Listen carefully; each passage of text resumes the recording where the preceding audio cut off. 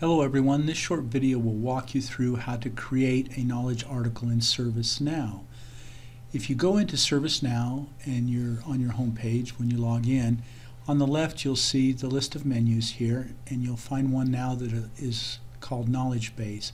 If you click on that, it will identify several things that you can do in the Knowledge Base system. I'm just going to go over these really quick so that you're familiar with them.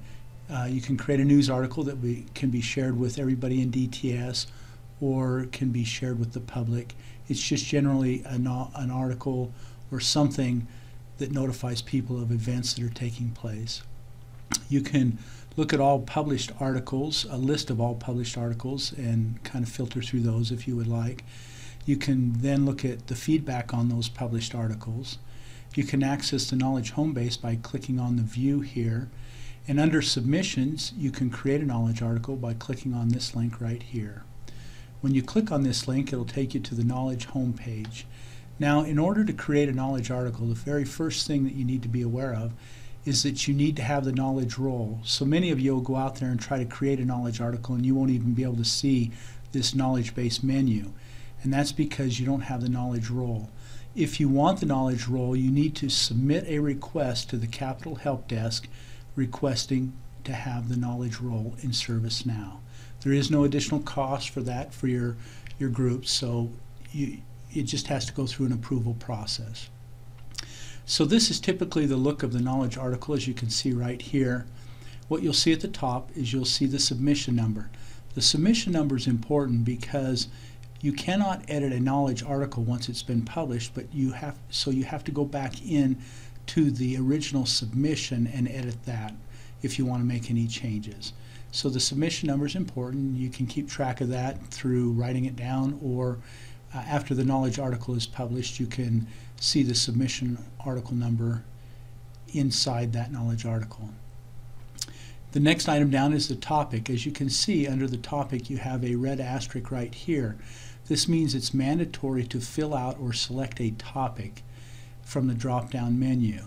A topic is important because this is how knowledge articles are organized on the knowledge home page.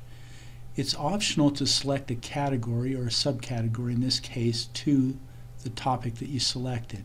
And so you can select one if you would like, if you have one in there.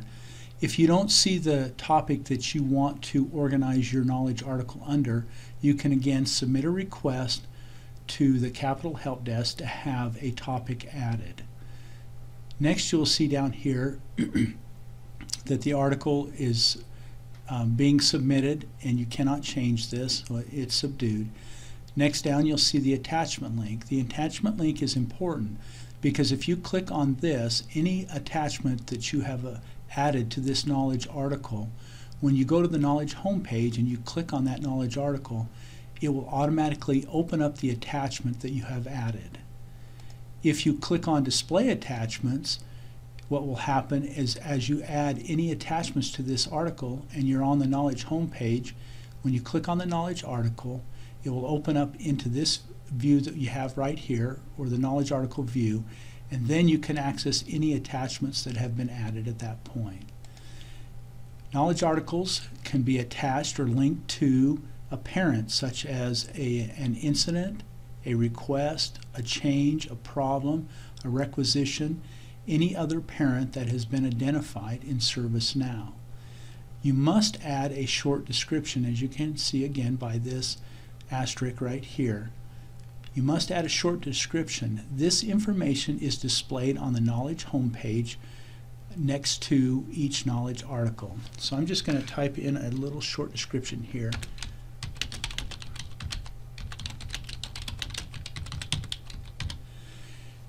And the reason why I did that is because I wanted to show you the meta tag field right here. Eventually there will get a lot of knowledge articles in ServiceNow, and it may be hard to find the one that you're looking for.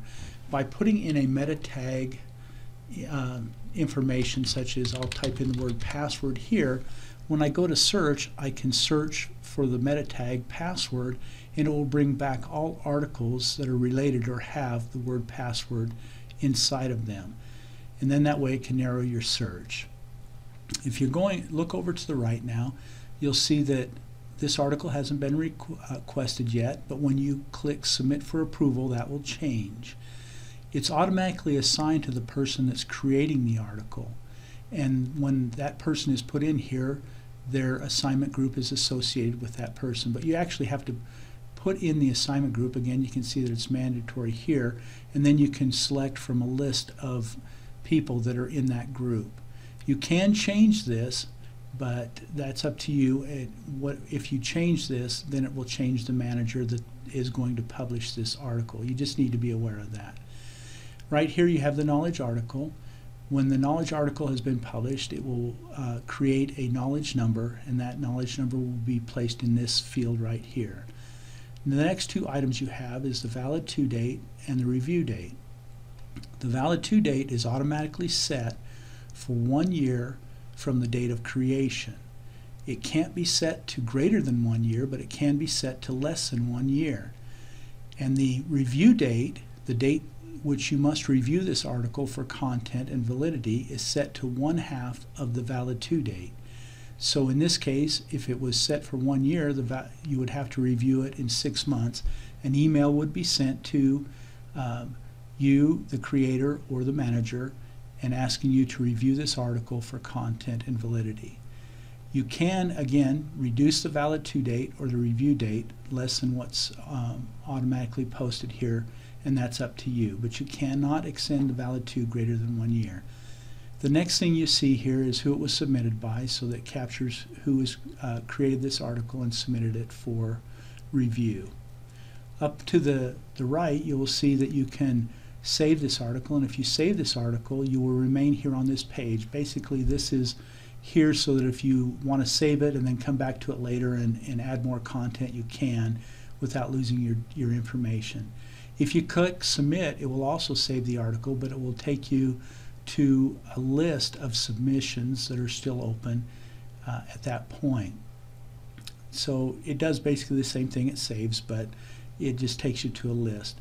If you submit for approval, then this article will be sent, an email will be sent to your manager, and that person will then be able to review the article and publish it.